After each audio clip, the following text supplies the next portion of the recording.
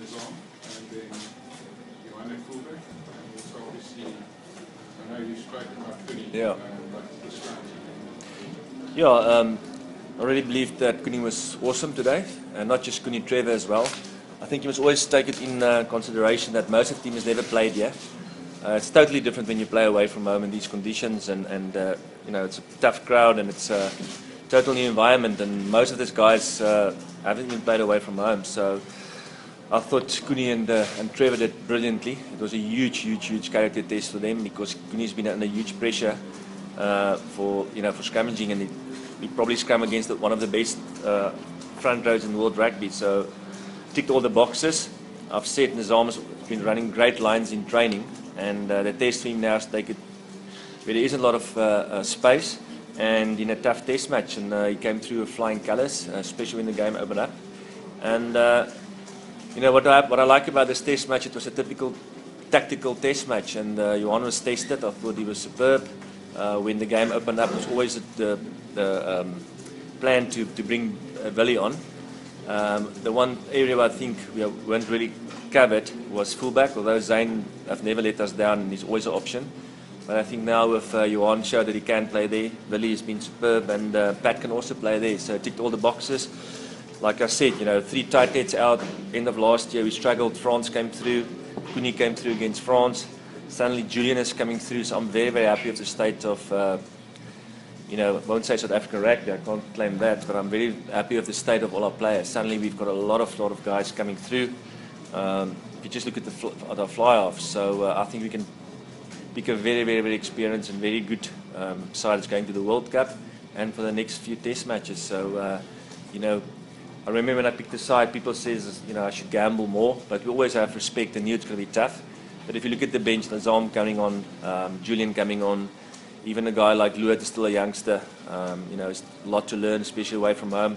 Start with Opa and Trev, 2 guys that hasn't even played Super Rugby this year most of the time. So a lot of new guys thrown in. And again, I thought the way John has handled this week, I've said I'm going to stand on the back and want them to take more lead. I really thought physically we were there, we really climbed in, and you know, this is a type of game we win a lose-lose. I really thought we played great. I'd rather take a game like this where you scored 5 tries and give 3 away. So 16-point cushion, great game, 3 tries.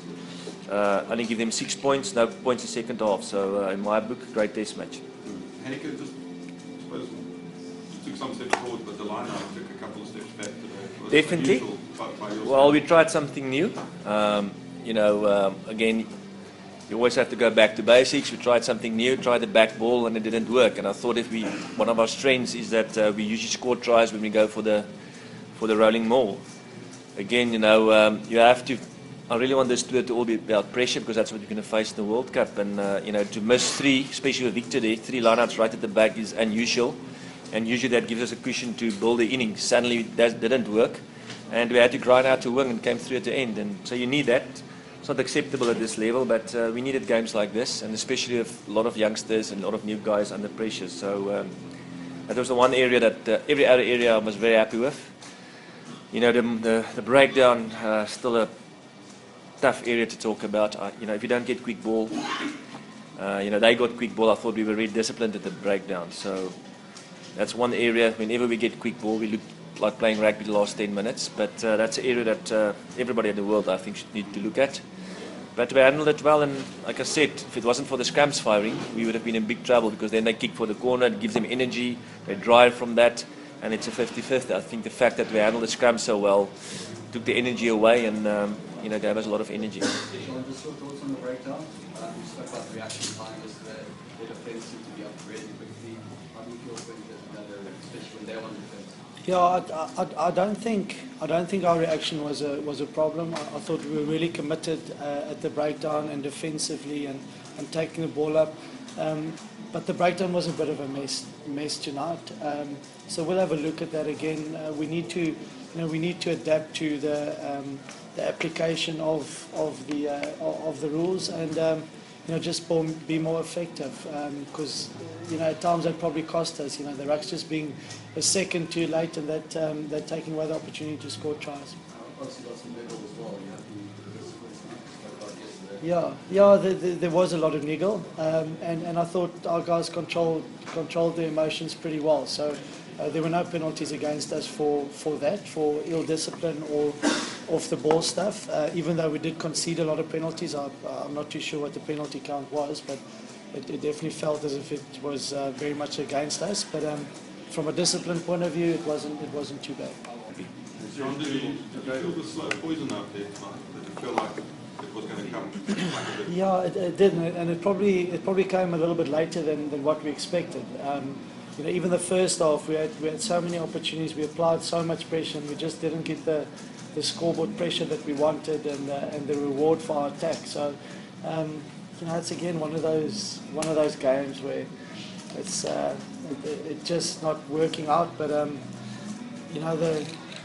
the one thing this team never lacks, or when this team doesn't lack commitment, then we'll win games. It might not be pretty, but we'll win. And I think tonight was one of those occasions where the guys were very committed. We probably felt we were better than 16 points better than them. But we'll take it, and now it's another tough game ahead on Saturday next week. One more, please. Intentions on Bakkies to retire and be confident we have enough resources here and forward. Yeah, I must say it was a quite emotional week for me. I've coached Bakkies since he was probably 19 years old, and first I must say I'm very proud of not just the players he's turned out, but the type of human being as well. He's respected throughout the world. He's won every trophy almost there's been. Going to Toulon, I really thought I wasn't sure if Bakkies will last a week in Toulon, and winning a Heineke Cup, and he's always been a success story. But you can say a lot of things, and that's PR, and it sounds good. But I think that really stood out for me, and that's the type of character he is. When I saw him for one-on-one this week, he said to me that he can't put his body on the line. Every single training session, every single game, and the Springbok jersey is bigger than any individual, and it just reminded me, again, what the Springbok stands for. I was taken aback because I wanted to give Luet a chance, because next week I felt Luet need the game time, and I was taken back and said, Bakkies, I really believe that. Let me think about it. I want to give you one last game, because you've been such a great character, and you've been such an ambassador for the Boks. So I want to give you one last game. I want you to start, and then bring Jeben or Luet on. And he said, Coach, I truly believe that you've made up your mind. I don't want to start. I've played against England. I'm very, very happy. I'm in a good space, and it's time now for the youngsters to take over. Got me in as a mentor. I've done that. I give you everything, and I'm too proud to go out there and just get a jersey for free. My body is not there, can't train. I'm really, really hurting, and if I can't give 100% of the time. But the thing that stood out with that is every single player will probably play one last test. But the thing that really impresses me is that he said he doesn't want it to be out in the media. He doesn't want it to be out with the players there, because then usually there's a lot of media and it's all about him. And to stand back, put the Springboks first, put the team first, and says he doesn't want any emotion out there. He'll announce it after the game. It's not about him, it's about the team. That takes a lot of character. To stand back and put your own ego behind the team, or ondergeskik, I don't know what's the English word. That is the type of man he is, and he's a true warrior, and we're definitely going to miss him. I'm the same. If I can't give 100% of the time, you shouldn't be playing for the Boks or coaching the Boks or whatsoever. So, I expect that of every single player, and what a great gentleman. What a great warrior for the game. What a great example for all the youngsters. And it was very emotional now when he told the team. So I'm really happy that we could have won today for him. And even more so that we beat England in his last game. Maybe just say that I've also spoke to him again yesterday, because I couldn't believe it. And he said that there's a lot of injuries, and I definitely need him. He will consider. So that in my back of my mind, that's always a little positive, and I know he's still going to play at Toulon, so he is available. But I think I respect what he's done and what he said. But he's he's an unbelievable player. Like I said, true legend of the game, true warrior, and it epitomizes for me the Springbok spirit.